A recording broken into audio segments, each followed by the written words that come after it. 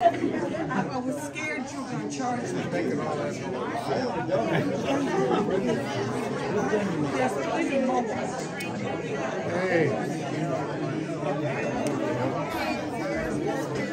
Do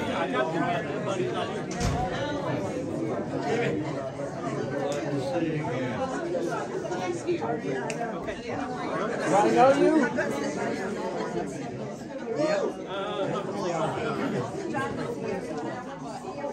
Merry Christmas. Merry Christmas. Yeah, good to see everyone. Now, I look a little bit like Buddy, don't I? I just don't have the Santa hat, okay? Actually, my wife dressed me today, so we match. Now, she's not listening back there because she's talking, so that's okay. It is so good to see you today. Christmas Eve. Woo! Got it all bought? Got it all wrapped? Or you got it in little cards? That's so good to see you. I don't know, Buddy's not here. Don't have any word on that. And so just a word or two. I want to pray for them as they may probably are traveling. Pray also for Tim and his wife as they are traveling and such. Okay. Oh, we have visitors today. Earl and Rosaline Forsman. Roslyn. Okay. Welcome. Good to see you. It is good to have you today. This is a good day to be in Sunday school. Okay? Welcome. God, it's good to see you. And like I say, Buddy is not here. Tim is not here today. So you've got the leftovers.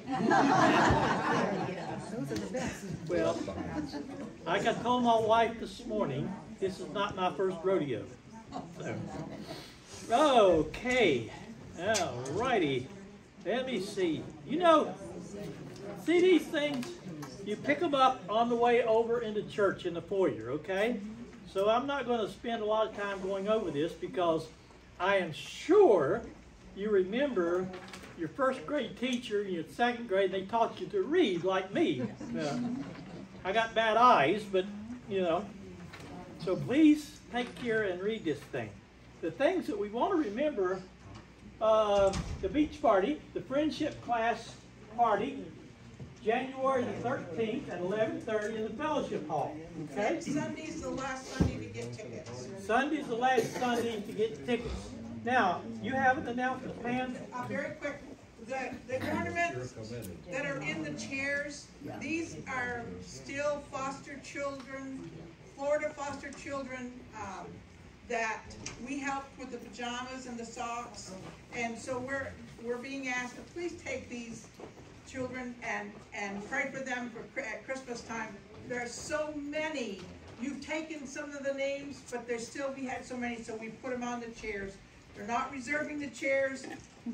So please grab one and be praying for them. Yeah, we were looking for a place to sit this morning, and every place had a tag on it. So we found out. Good. It's so good. Praise the Lord. It's so good. What we want to do, we have a nice, beautiful couple that are going to come up and give their testimony this morning. Richard and... Come on up. Kelly. Richard and Kelly. Okay. And I'll be sitting right over there. Okay. I'm not quite as bad as Tim, but pretty close. Merry Christmas! Merry Christmas! Well, mine's short and sweet, but I was born in Boulder City, Nevada.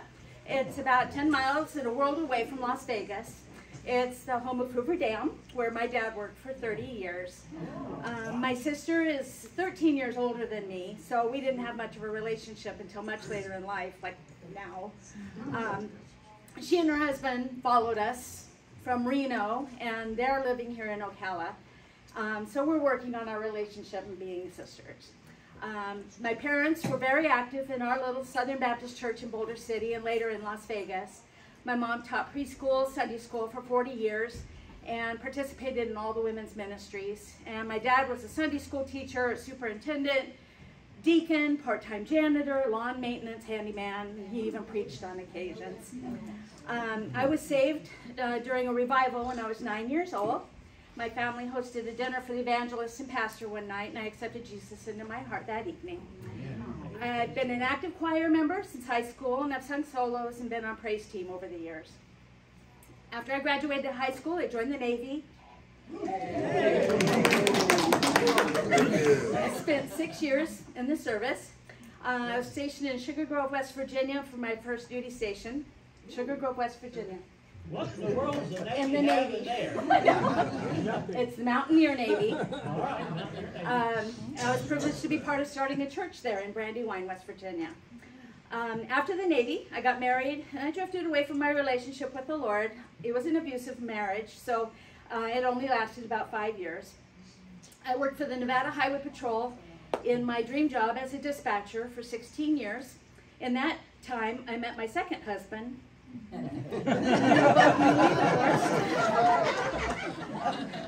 We were both newly divorced, and a friend of ours in the church suggested that we have coffee sometime since we had so much in common.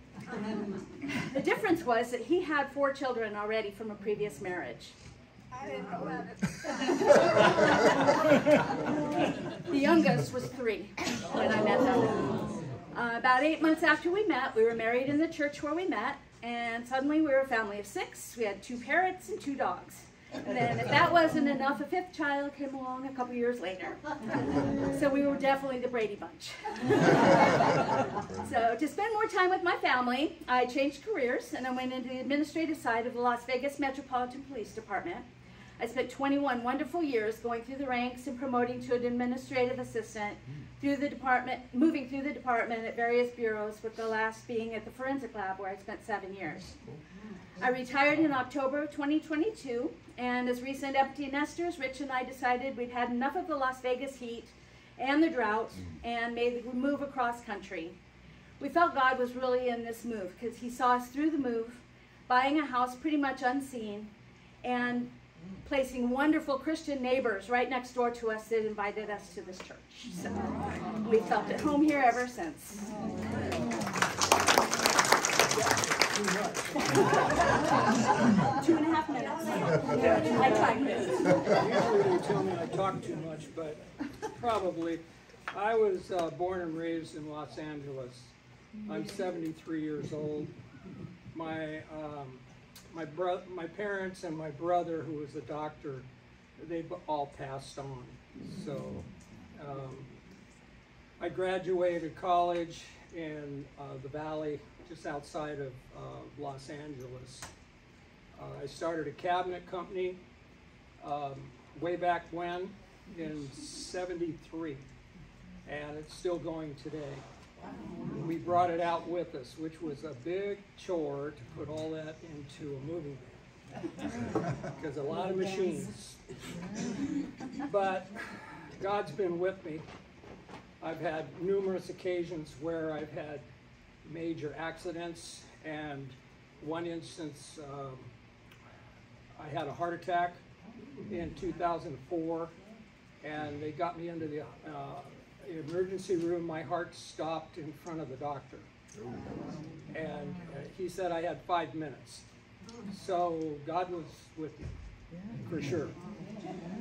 So, and there's been other instances similar, and I think God wanted me to stick around because he knew I had 4 kids. Well, that came later. That was your idea. We have coffee, right? And she says, well, you're through having kids, right? I said, I thought so. She says, well, how about one more? And I said, you better do it quick because it's going to be raised on Medicare. And it was. So, yeah, it was something else. So in 1981, I moved out of LA and moved to Vegas, and I was up there for 32 years. And 90 days of 120-degree weather was just getting to kill us. As we got older, we couldn't handle it. You know, you can't go out. So, and you know, yeah, it was. But yeah, we had our 5th child. I have 4 girls and 1 boy, and the boy is in the middle, and he's totally henpecked. The girls knew how to push his buttons, but they're all Christians. They when my marriage fell apart, the mother of the children, the first 4, she just came home one night and said, "I really don't want you, and I don't need the kids. I'm gone. Bye." And they were 2 to 12, and I about had a heart attack there, you know, because I didn't book that job of raising 4 little kids by myself. But you know, the Lord gave me the kids. I stuck by them, and I was very adamant about raising them the right way. So when I told them, I said, "We're going to church, what's left of us?" And they said, "No, Dad, you go and you come back and we'll see you after church." I said, "No, now you can't keep them out of church." They all, you know, they follow the Lord really good. I have 13 grandkids. It breaks my bank. Well, you're very blessed. Yeah, I am, and they're all good kids. No drugs, no booze, you know, none of that stuff. And they know the Lord, and they know I'll get them.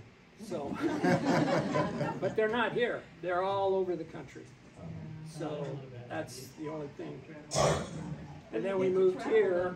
We moved here because a friend of mine became a realtor, and he's in Orlando, and he became a realtor, and he said, "Why don't you look in Ocala?" Because we were looking in Alabama, because the beaches were so pretty, and the water. She's a beach fiend. And he said, "Look in Ocala." Well, we found one. We have a house that's on almost an acre, and it has a huge building on it for my shop. So it was perfect for me. And now I get a lot of work at the villages.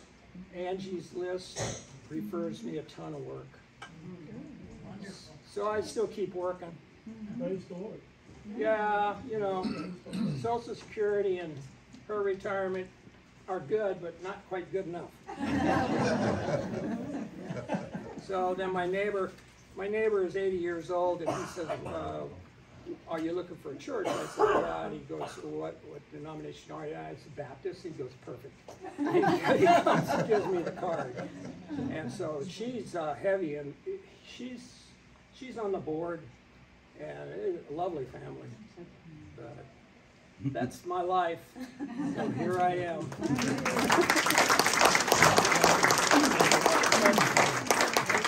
God bless you. You know, these testimonies, we've been hearing these testimonies for those who have been here for quite a while, and I am amazed at the histories of you folks. I mean, we have missionaries here, we have woodworkers here, we have people of all sorts of things. Military, retired military, you know, you name it, it's here. And it's just amazing. So if you need something done, cabinet-wise, there's the man. Okay, if you can get him. If you can get him. No, it's good to be here. It's so good. Barbara, God bless you today. It's good to see you. It's good to see you. Well, today is an interesting day. We are... our lesson today is going to be, it's interesting in many ways. It's a simple, very simple story. But it's also a story in Luke that has a lot of practical things in it. It's more practical than theological. And you know, when we get around to the time of Christmas, I mean, there's all kinds of messages be preached on Jesus. I mean, on and on and on and on. But today's lesson is interesting that they picked this particular topic. And I think the reason they did is because this is where we live. We live in the practical day. right? We live in this class, in our age, we live with a lot of aches and pains. We live with, you name it, we live with it. All you got to do is look at that prayer list that Greg sends out every week, and you'll see all kinds of interesting things. And then last night they had what over in Paddock Mall, they had a shooting. One person was, I think, killed, one was wounded. Yeah. I first got one that said 15. I thought, I don't believe that, but later on it came back with the true numbers. So we live in a very practical world. And think about this, God is a very practical God. And hopefully in this lesson today, we're going to see a little bit of this practicality of what it means to live just in the world. Now, back in the day when Mary and Joseph, of course, was living, it was a different world, a different society, different rules and regulations, and just a number of things that are different. But there are a lot of things that aren't different. You know, how to make a living. Am I going to have enough money? How am I going to do this or this or this? We face the same issues that really anybody else in the world, whether you live in Japan, whether you live in Australia, whether you live in the European Union somewhere, we really face all the same issues. And that's the reason the gospel is so effective. It speaks to all these issues that are so important. So today, as we move forward in this, we want to come to this topic of the first Christmas. Now, I looked around and somebody took the map down. And I wanted to use that today, but, so you're going to have to use your imaginations. How many of you have had the opportunity and the blessing of going and visiting Israel? Some of you. Okay, good. Okay. And before I visited Israel, it was kind of imaginary thing. And after I got over there and saw everything, it really changed a lot of the things in my thinking. So as we do this, I want to kind of take you on this trip back over there. And I'd like to begin by saying, thinking back over the years, do you remember some of your Christmas memories? I do. I remember when my dad and mom got us, my brother and I, these big boxes, and they had guns and things in them, you know, soldier stuff. And my brother was out looking around, we trying to find what Daddy got us, and we looked up in the attic and we saw the boxes. We ran away from that and we never said a word. But little things like that you remember. And you remember some gifts that were special, or maybe you remember the tree and decorations. And some of you could really decorate your house. Well, today we will take a look at the first Christmas with that. Let's see God's intended purpose and events of that special time we call the first Christmas. And we're going to do this out of Luke chapter 2, verses 1 through 15. Okay? Luke chapter 2, verses 1 through 15. I've stuck pretty close to the lesson plan on this because it's so simple. And that's what we want to get to today. The simplicity of life. How much Jesus loves us. How much we love him. How is he involved in my daily activity? What's his relationship to me? And more importantly, what's my relationship to him? These are very, very important, simple concepts that we need to think about. We read and understand God's authority seen in his offer of eternal life through his Son, Jesus Christ. And we've got to remember through this very, very few verses that describe this in Luke, that it's amazing how God will move heaven and earth to accomplish his plan. Now, we can see it back in Luke how he did that. All you got to do is bring that forward and think in terms of how God is moving in the world today. The world thinks it's got these leaders think they got the bull by the tail. No, they have a lion by the tail. And he's got big teeth. So we're going to see how God moves. Now, kind of an introductory note here. Not all biblical firsts are found in Genesis 1:1. You know, such as in the beginning God created the heavens and the earth. That's the big inning, if you like baseball.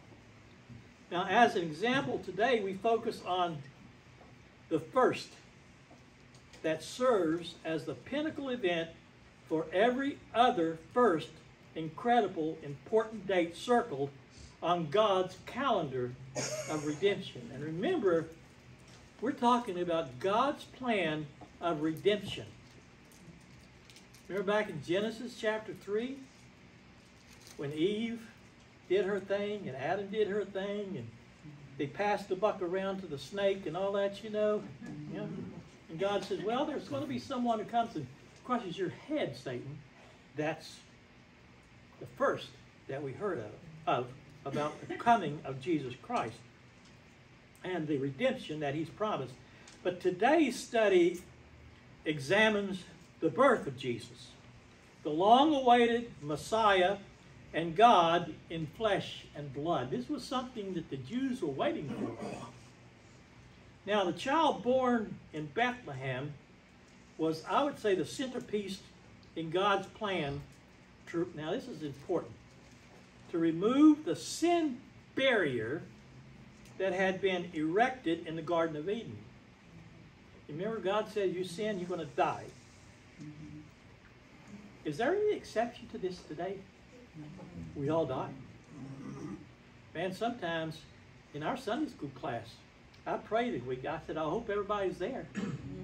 Because sometimes you walk in and somebody ain't there no more. You know? And so we all are going to die. The question is what's going to be where's going to be our forwarding address? There's only two. If you have Jesus, it's going to be heaven. If you don't have Jesus, it's going to be a place where there's no windows. It's going to be hot. Now, a key element here is how God took the initiative to restore his relationship with humanity. You know, God took the initiative. Did we? No. He came to earth for all of us, and all through the Bible we see God always reaching for man with no real response from man. You know, when I was teaching mission courses start with Genesis chapter 3. You know, how God came to us. Did we ever go to God? No. God always comes to us. God always comes to us and offers us the grace of salvation. And that decision, because of this wonderful free will he gave us, lies within us. And if we reject that and walk away from that and continue rejecting that, the Holy Spirit doesn't call us as much anymore. So when we hear that call of salvation, man, you better answer that. You better take it up right away. Don't waste time. Now, Luke began his gospel by placing the events surrounding the births of John the Baptist and Jesus during the reign of Herod the Great. And before I go on, I want to pray. Would you pray with me? Heavenly Father, we thank you this day, Father, for this Christmas celebration. We thank you for sending Jesus into the world. Thank you, Father, for sending this book of Luke to us. It's 66 books that tells us how we can know you and who we are and what we need in life. Thank you, Father. And I pray these words, this lesson would be a tremendous, tremendous blessing to all of us here today. In the name of Jesus we pray. Amen. Amen. Now, in that day too, we see Herod ruled as king. And that's 40 BC to about 4 BC. Okay, it's 40 years before Christ and 4 years after, 4 years before Christ. Next in chapter 2, Luke mentions Caesar Augustus, emperor of Rome. Now, Augustus's reign stretched from 31 BC to AD 14. Why am I saying this? I'll get to that in a minute. The next mile marker is the dating of these events was Quirinius, the governor of Syria, who eventually was in office on 2 different occasions from 5 BC to 4 BC, and again from 6 AD to 9 AD. Each of these men are known to history and fit into the timelines suggested by Luke. Now, what's important about this? Why are these things important? The historical dating and validation within Luke's gospel are his reference to a first registration to census. Scholars point to 2 different censuses associated with Quirinius while he was governor, and Luke indicated that, that this Christmas narrative occurred during the first census of Quirinius, which affirms the widely accepted belief that Jesus was probably born between 6 and 4 BC.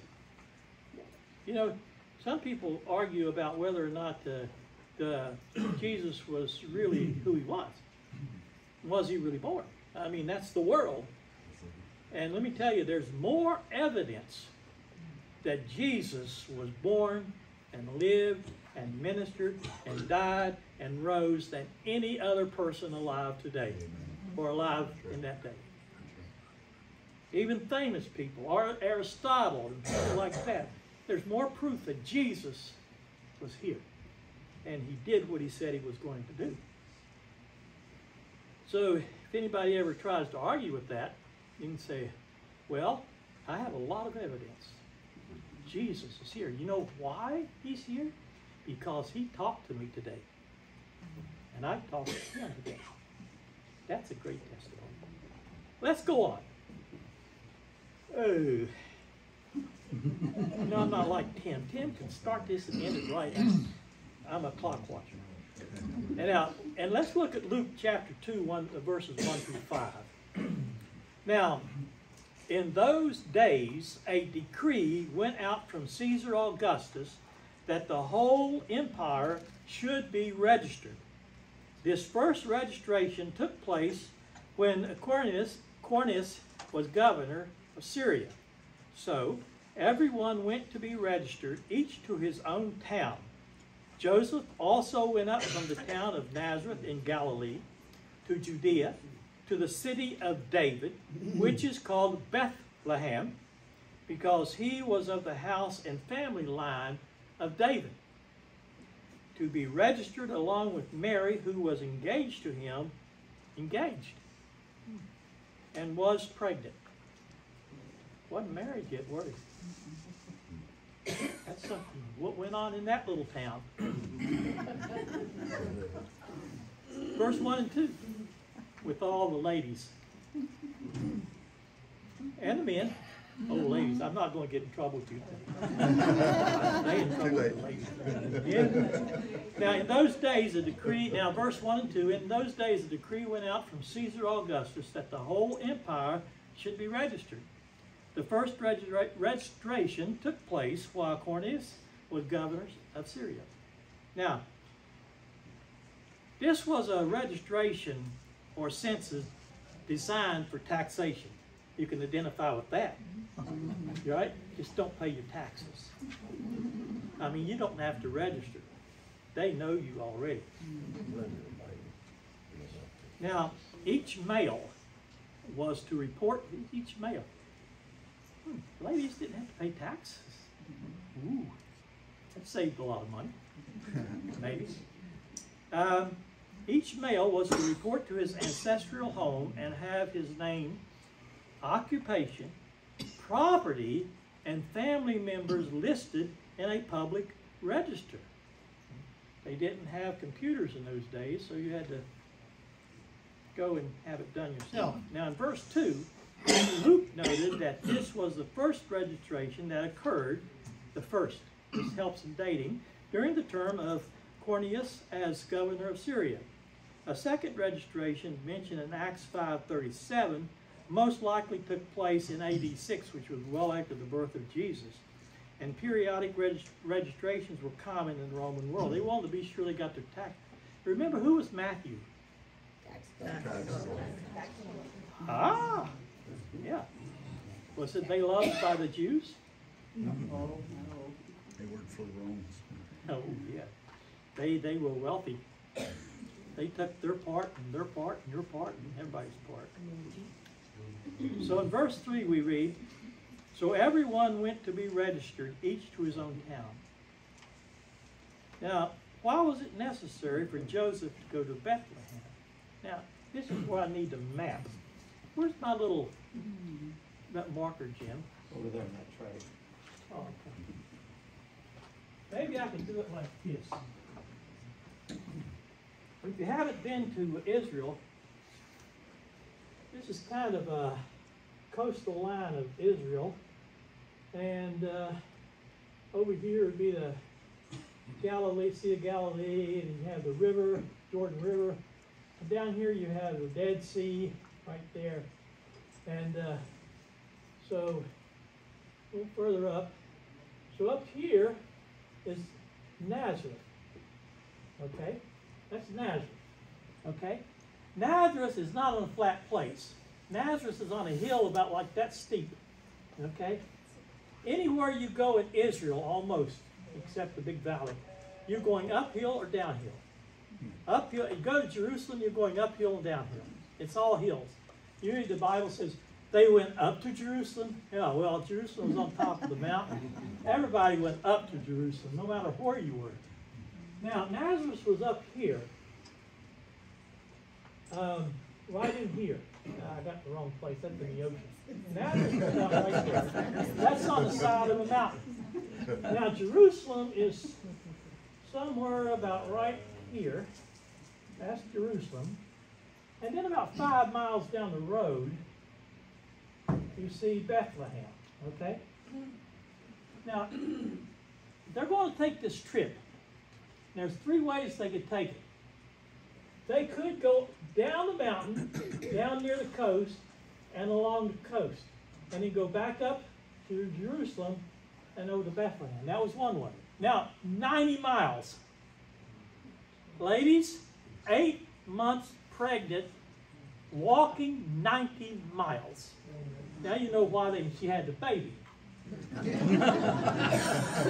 Then there's another way to go. You can go over to the Sea of Galilee, down along the Jordan River, and up to Jerusalem, by Jerusalem, and down into Bethlehem. You could go that way. The other way, the third way, you could have went down and kind of up into Samaria and down this way and down into Bethlehem. 3 different ways you could go. And no matter where you go, you're going to go up and down. Well, the easiest way would be going down to the Sea of Galilee along the Jordan Valley, and you had this big climb up to Jerusalem and down to Bethlehem. Now, I drove that in a car. That is a steep mountain. And going up to Nazareth is a steep mountain.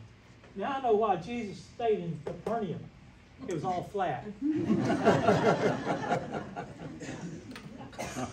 But it's this up and down, up and down, up and down. And it's a lot of rocks. You know, you read the scriptures about somebody getting stoned. They didn't have to go look for rocks. There were rocks all over the place. Okay. Okay. All right. Now I got to move on. I wasted a lot of my time. Hey, Don. Yes, sir. Interesting note, Clinton gave Bethlehem to the Arabs when he was president. That he gave the city to the Arabs. Well, it's like any world leader. They can give it to who they want to, right, Greg? Yeah, But what's God going to do? Yeah, God says from the ocean to the rivers. God says that. Amen. That's right. That's right. Why was it necessary for Joseph to go to Bethlehem? Well, 2 possible reasons have been proposed. I'm not going to go through that because I don't like the way some of the things they said about it. They had to go to Bethlehem because that's where God said they had to go. You go down to the town of your what? Ancestors. That was plain. Now, more likely explanation is that Jewish custom called for people to return to their ancestral home for such a registration. The Roman government would have made concessions for allowing this custom to be followed, to travel. And the registration would have been carried out under the administration of, now this is where Herod the Great, the king, comes in. kind of make decisions about this stuff. And so as a nominal Jew, Herod would have required these trips. He said, go down there and take care of the thing. He was under Rome as well. Now, verse 4, Joseph also went up from the town of Nazareth in Galilee to Judea, to the city of David, which is called Bethlehem, because he was of the house and family line of David. Just what I said, verse 4. Now, a little bit about this town of Bethlehem. Why am I sharing this morning? This is basic stuff that we need in our repertoire when we sit down in a circle and somebody hands a little sheet out and has questions on it about the Bible. Okay? Or if you got to make one up, here's some good things you can put in it. The town of Bethlehem's original name was Ephrath. And you can see that in Genesis chapter 35, verse 19. And its name means what? House of bread. That's right. Ah, okay. That's one question you can put on it. Okay. In the Old Testament, Jerusalem was known as the what? The city of David. But Luke identified Bethlehem with the title because it was the birthplace of King David. That's where David was born, Bethlehem. You can read that in Ruth chapter 1, verse 19, chapter 4, verse 13 to 17, or 1 Samuel 16. Bethlehem was located about 5 miles south of Jerusalem. So think about that. Not in a car, by foot. How many miles, how fast can you walk? I used to could walk 4 miles an hour. Not now. I can't even get a mile down the road. Now in verse 5 it says, to be registered along with Mary, who was engaged to him and was pregnant.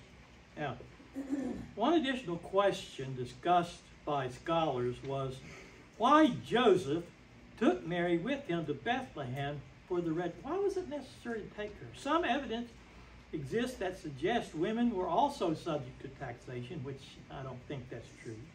Not just the head of the household. A second potential reason was Joseph's attempt to protect Mary by taking her away from the gossip and speculation of Nazareth.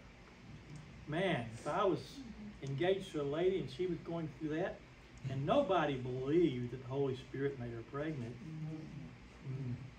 can you imagine what a horrible place to live in? Imagine going out and getting water, buying food. I think that had a lot to do with why he took her. Besides, God said that's the way it's going to be. However, while it's amazing how God moves, he can lay things on our hearts. However, while these explanations are possible, many scholars support a third option. Since Mary's due date and the deadline for the registration aligned so closely, Joseph did not want to leave her alone at such a critical time. However, no matter, Jesus was born in Bethlehem of Judea. See how God can move in the hearts of people? I mean, Joseph didn't know what to do when he heard she was pregnant. God informed him. And God led Joseph and Mary through this. They depended on him, although they probably didn't understand it all. They were depending on him, and he led them. Oftentimes in the practical things of life, just leave it lay. Just leave it alone. Just don't think about it. And let God do his thing. He's absolutely capable, is he not? And when God does say, hey, Greg, I want you to do this or that, you just get up and you go do it. Right, Greg? Yes, sir. Amen. When God says go, you guys get off that couch and do what you've got to do. And when God says he wants you to do something, you better just go and do it. Okay? And if you're really a Christian today and you walk with Jesus and he walks with you, you know what I'm talking about. Right? Amen. And I'm I'm going to run out of time before I run out of notes. Okay. All right. Let's go down to the birth. I wanted to say something about, before I move that on, about their move down from Nazareth to Bethlehem. So, this will ring with you, maybe, you guys. Joseph goes over and gets the donkey. All right, he has a donkey. Got that high. Goes and leads the donkey over to Mary's place. And here comes Mary and says, okay, Joseph, go in. I got 6 suitcases in there. Drag them out and put them on that donkey.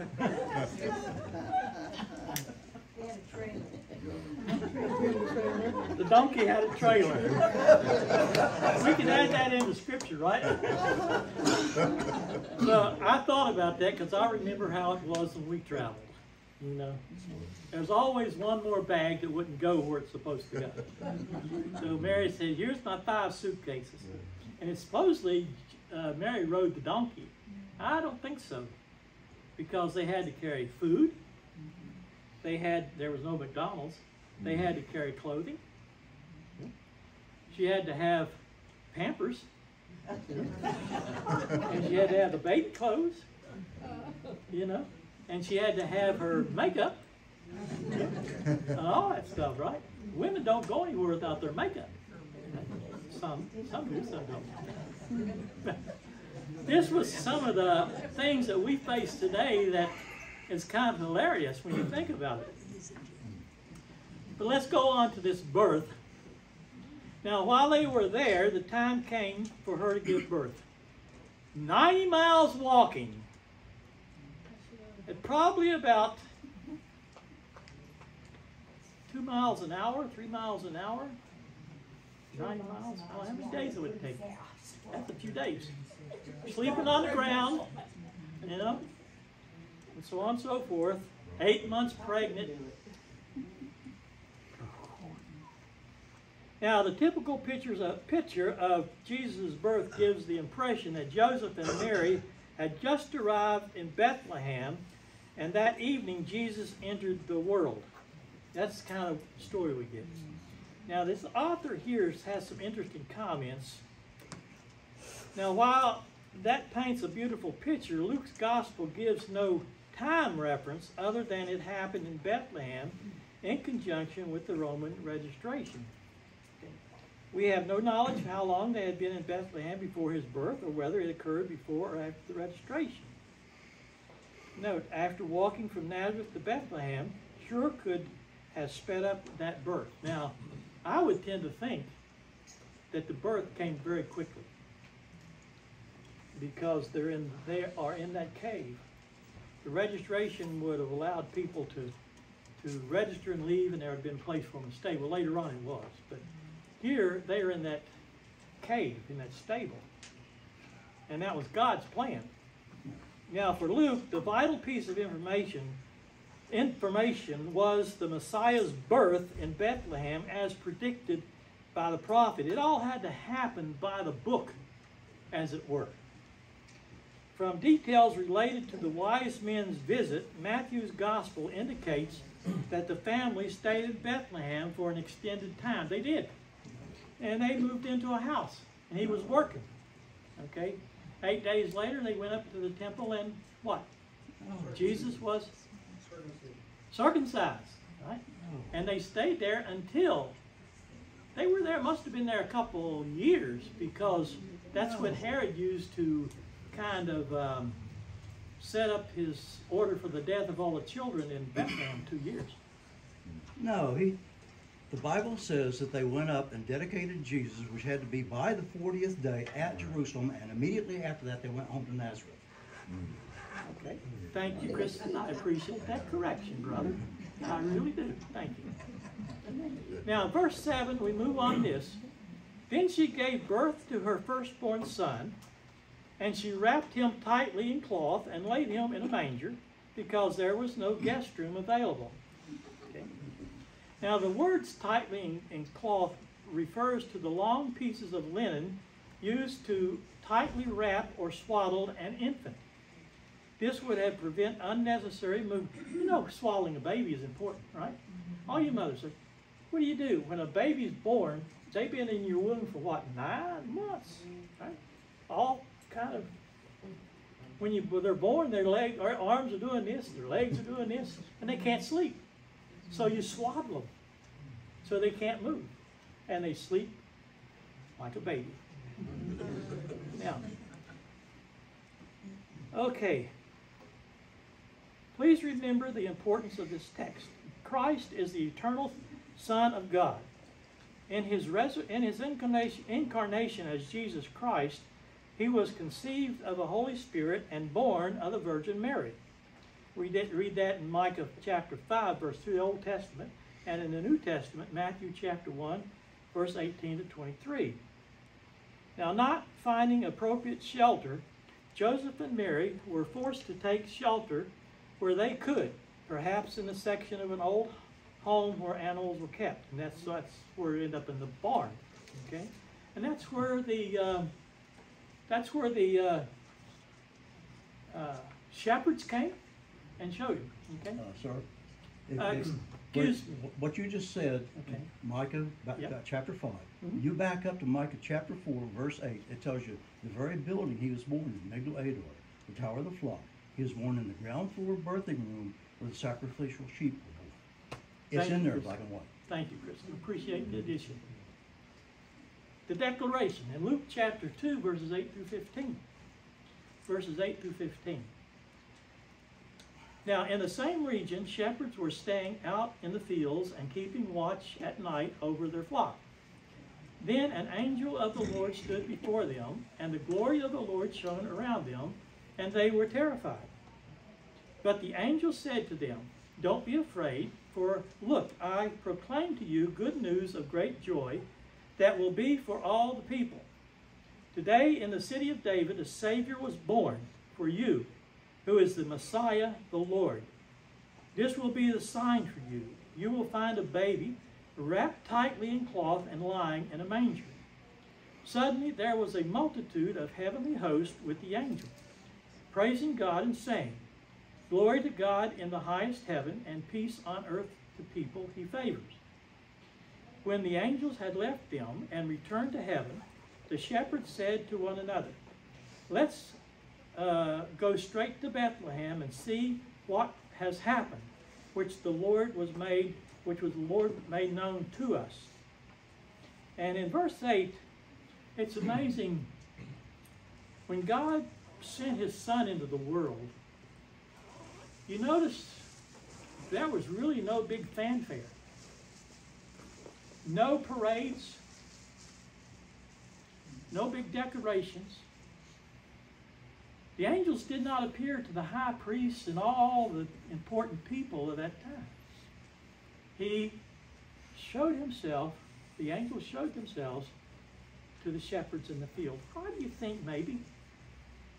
Where did David come from? David was a shepherd, right? What did Moses do in the back 40? Yeah, for 40 years he herded sheep. Yeah. Abraham had sheep. They were shepherds. When Jacob went down to Egypt, they put them in a special place where they could raise their sheep because the Egyptians could not stand shepherds. So it's amazing to see God didn't come to the well-educated, well-informed. He came to simple shepherds. That's what kind of God he is. He comes to us, simple people, who know we need Jesus. Now,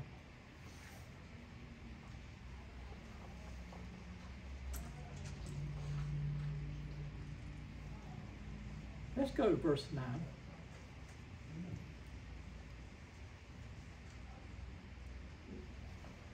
It says, "Then an angel of the Lord stood before them, and the glory of the Lord shone around them, and they were terrified."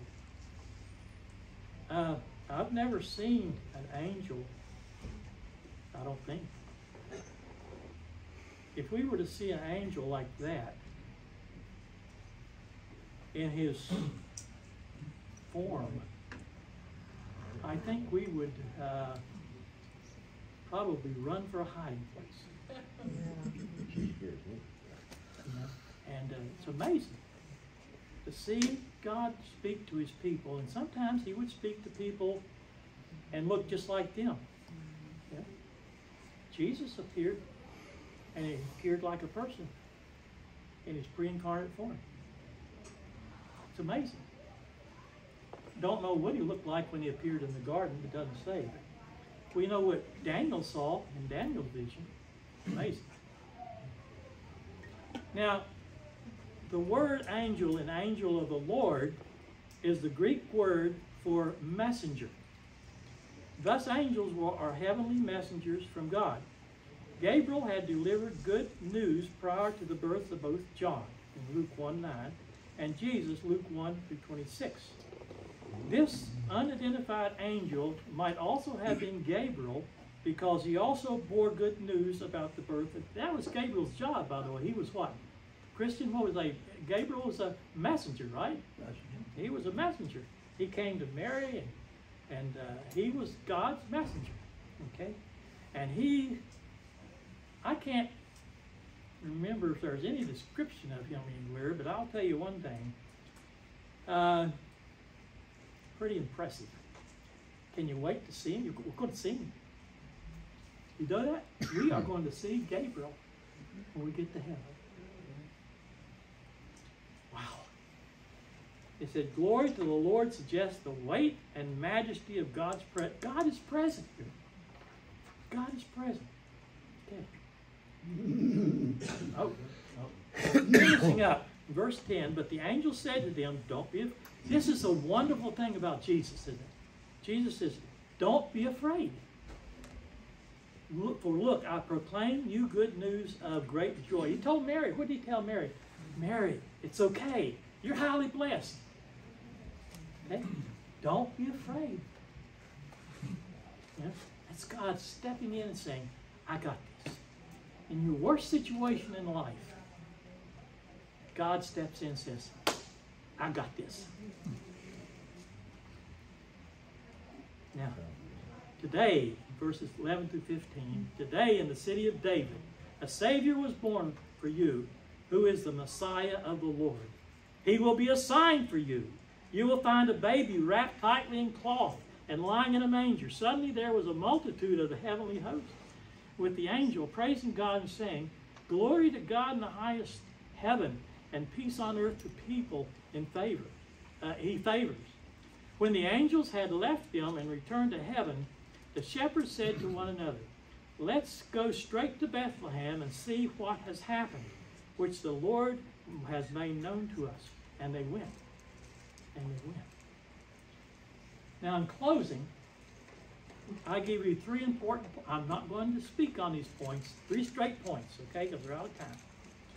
In closing, I give you 3 important points that you might want to remember. Number 1, God demonstrates his authority in fulfilled prophecy. Number 2, God demonstrates his authority through humble means. And 3, God invites all people to witness his power. Have you received the free gift of salvation today? Today is the day of salvation. Just ask him to forgive you for your sins and come into your life and lead you from that point on. The great message of Christmas is Jesus loves us, and he came into this world and demonstrated that love to us by being born and growing up, dying on the cross, and raising from the grave. God bless you. Merry Christmas. Merry Christmas. Hey, John? Yeah. One more thing. This is Peggy's last day. Huh? She moved What? back closer to family. Oh. We pray you have a safe trip. And bless you on your new adventure. Yes. Baby, God bless you. Thank you for your service. Gonna miss you. Okay, God bless. You're welcome, Joyce.